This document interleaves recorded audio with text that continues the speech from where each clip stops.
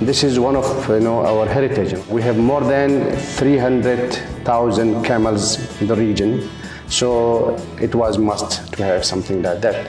Hospital in this setup, fully equipped with all facilities was must. So that's why it exists now.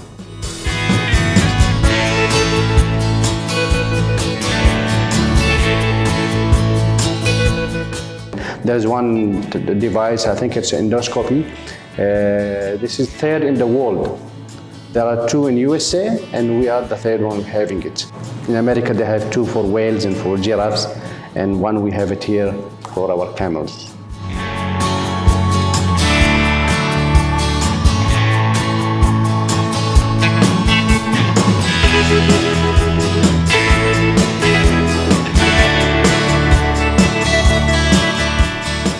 Any camels which comes to the hospital and it is admitted here in the hospital, we have got a screening process.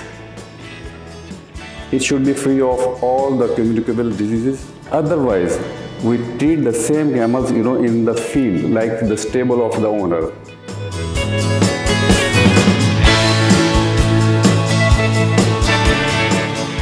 There was an accident in the racing track, and the camel was struck, to one of the iron bar, which penetrated, which first created the laceration, the contusion, and even penetrated into the chest also, and huge bleeding was there. When it came, it was under a lot of pressure, huge stress was there.